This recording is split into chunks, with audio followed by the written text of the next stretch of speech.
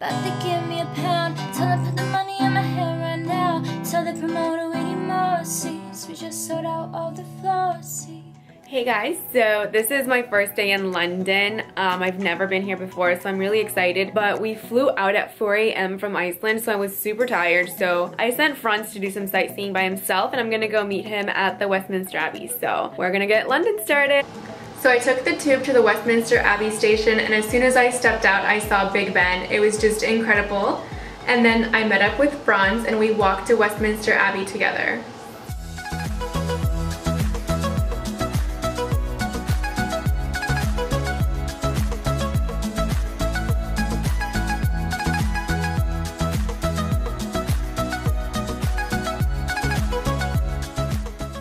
Woo. Yeah, London.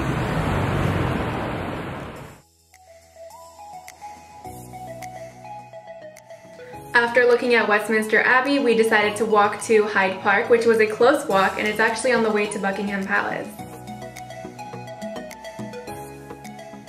So for dinner, we decided to walk around the city to see what our options were, and first we stopped by Kingly Court, and it was amazing. There were so many people, the energy was awesome, but we ended up eating at Punjab, which is an Indian restaurant, and it was so delicious. We ate there both nights. So on our second day, we decided to do a half-a-day trip to Stonehenge on the Golden Tours bus, and we missed our bus in the morning. They were supposed to pick us up at the hotel, and we missed the bus. They do not wait a minute past your pickup time. So we had to rush and take a cab to the station, where fortunately our bus hadn't left yet, and we made it on the bus. It's cold. We left London, it was like 80 degrees, and over here I would say it's like in the high 60s. Once the tour bus takes you to the visitor station, you have to take another shuttle bus to the Stones. The wait in the morning is not that long, but it does get very long in the afternoon, so as soon as you're done walking around the Stones, make sure that you leave some time for you to wait in line. We waited about 10 minutes for our shuttle bus to take us back.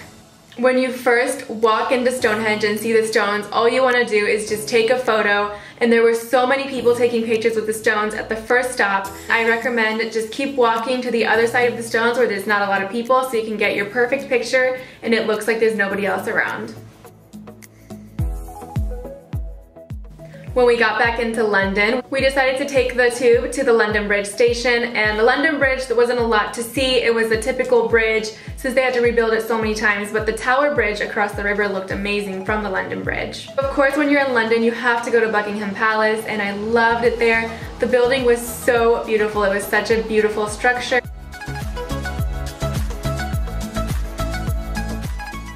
One of my favorite spots to visit was Trafalgar Square. There was a fountain and there was a museum with steps just like the Met in New York City. So Franz and I just hung out there and people watched for a little bit.